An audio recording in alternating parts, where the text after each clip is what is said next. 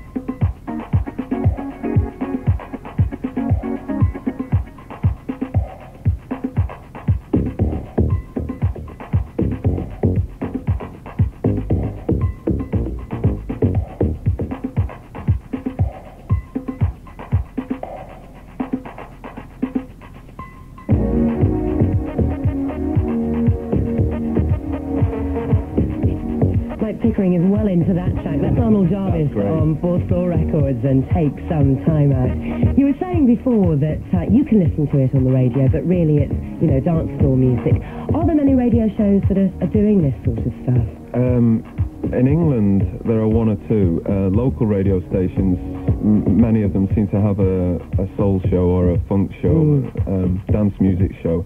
But you've got to remember that records like this, even though they're really big on the dance floor in America, Chicago and New York, well, in fact, every major American city, this is the radio play. I mean, these records get played all the time. Of course, those stations are going to be an FM, and people who are listening to this show at the moment, they're listening in medium waves. It is brilliant in stereo.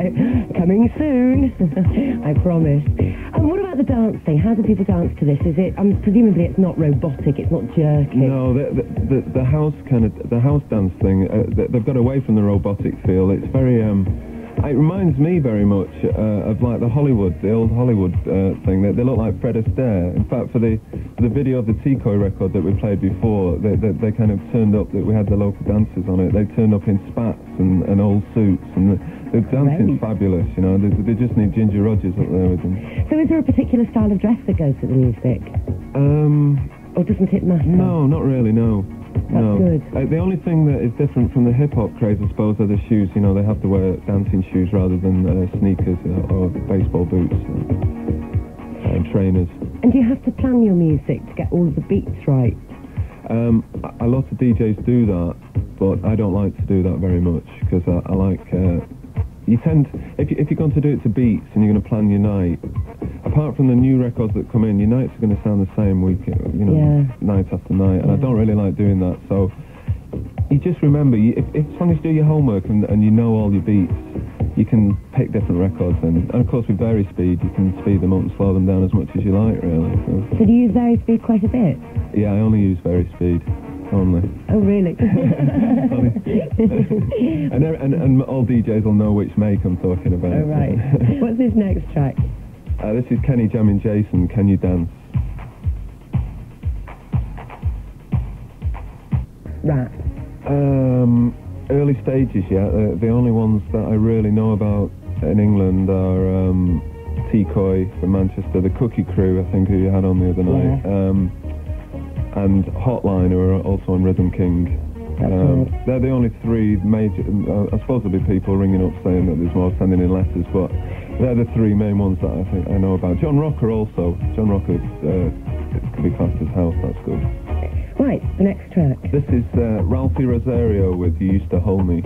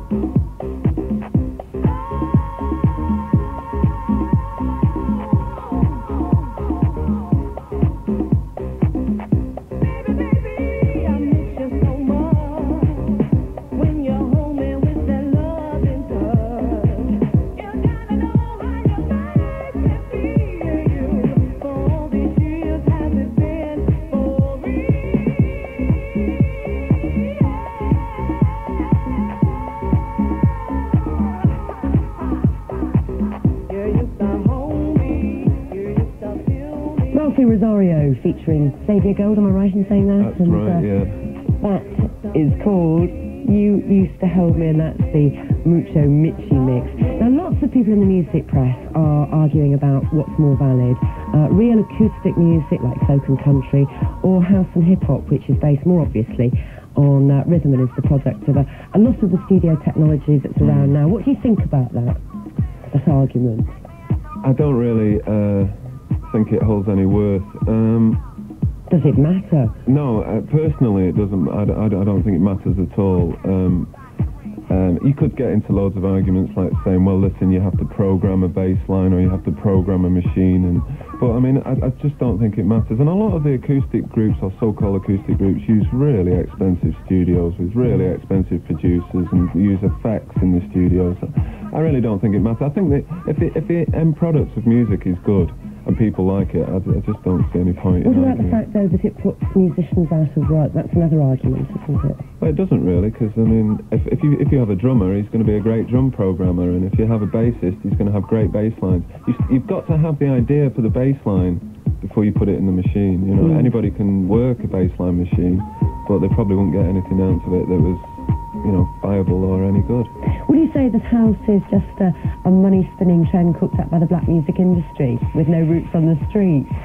No, I'd say its roots are definitely on the street, and the industry is trying to fight it quite a lot. I mean, most of the house records that are coming out are on independent labels. The majors won't touch them. I think also the majors won't touch them because they're all from Chicago and they're all a little bit dodgy. But I mean, its roots are really in late 70s funk, really. I mean, and early 70s also. Barry White, the Philly sound, all that kind of thing.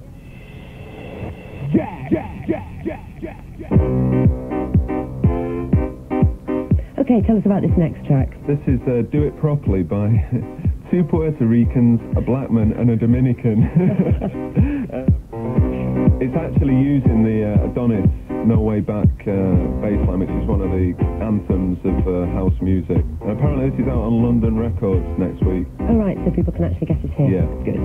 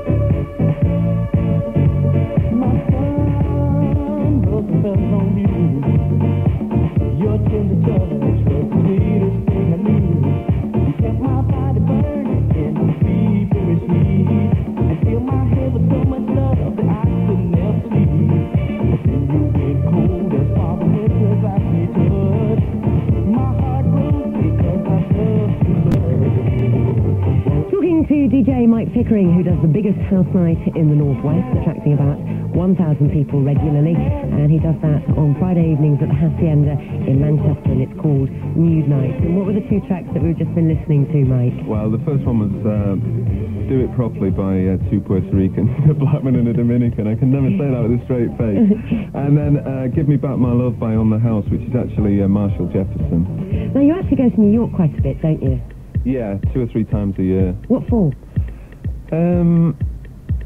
I usually go, I have a friend there who's a DJ, Mark Kamens, ex of the Danceteria. Oh, right. Now runs a Wednesday night at Turkish Baths.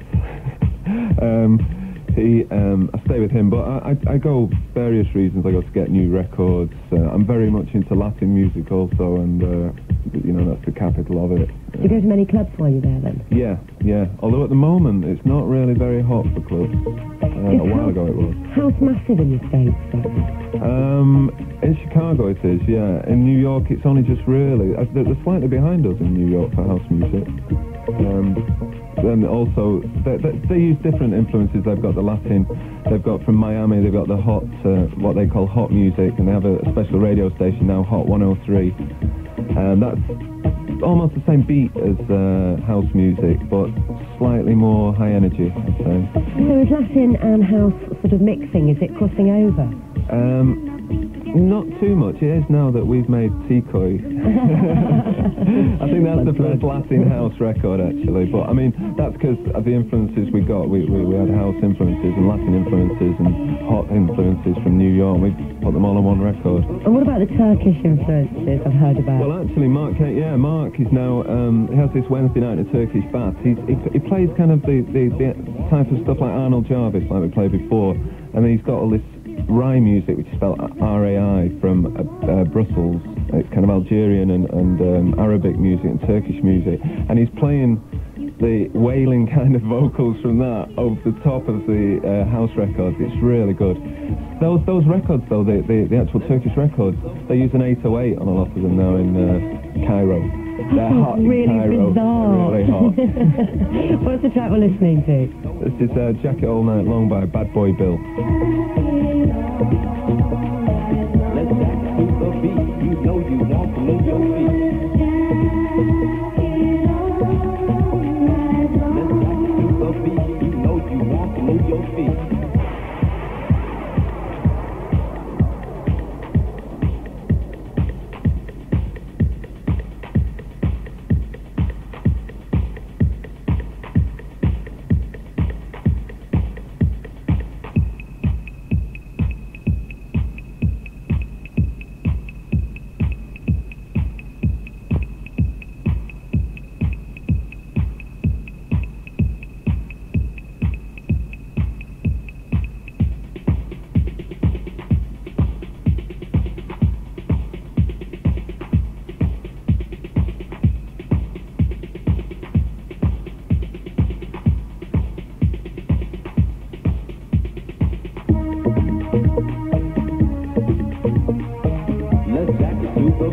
You know you want to move your feet.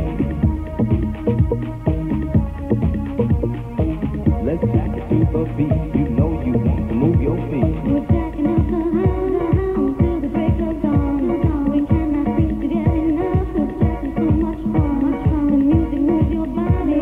The music moves your soul. The music makes you go crazy. And then you lose control. Let's jack it to the beat. You know you want to move your feet. Let's jack it to the beat. You know you want to move your feet.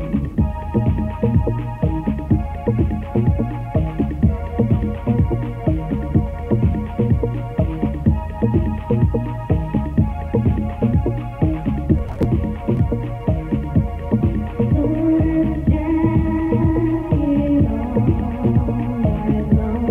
long.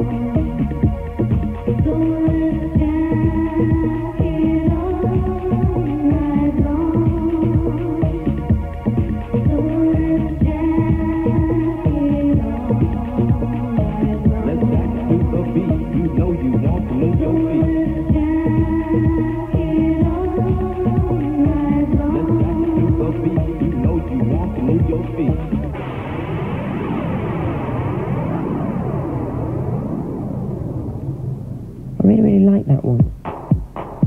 Still talking to Mike Pickering about house music. Why do you think it is that house music has been so slow to take off in this country? I think it's the same with all dance floor types of music, you know. Maybe radio could play a little bit more of them. Maybe slots like this on radio shows would do it the world of good. I mean, let's face it, most music gets nowhere without radio exposure, and I think that's more or less it, you know. I was saying to you before that, you know, if we had the stereo, it's music that you've got to listen to, yeah, I think. You should have a late night program. Yeah. Oh, we'll keep our fingers crossed. And this track? This is my personal all-time favourite. It's Sweet D, Thank You. I don't really look for anything. If it hits me, it hits me, you know. Personally, on house records, beat, obviously. Yeah. Bassline is maybe not as important as on an electro record sometimes, although, you know, Jack Your Body is like a contradiction of that. But the keyboards, I like these kind of Sweet D Marshall Jefferson keyboards. They seem to waver and just keep going, floating around the track all the time. The keyboards, I think. Vocals aren't really important, are they?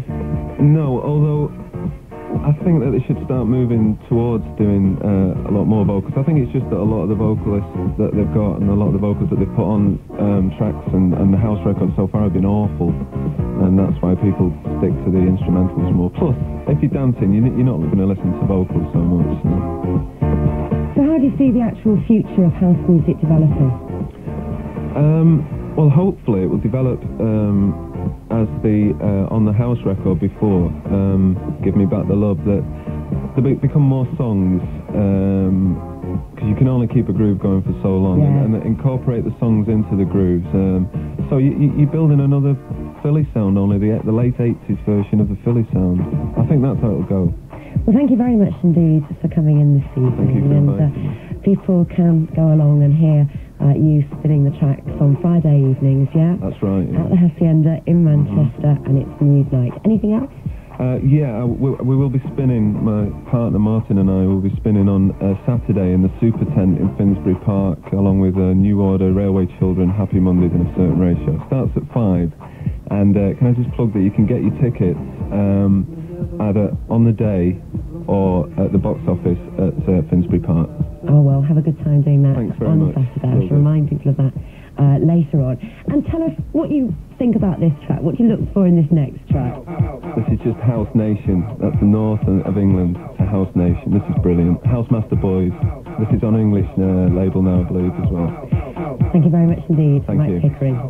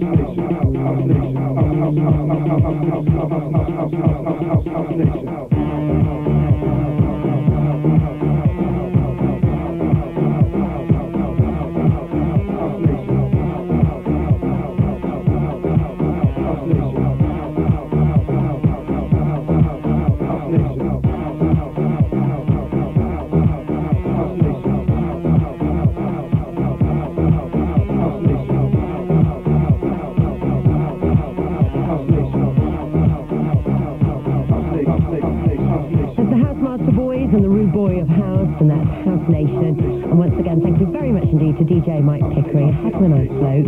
And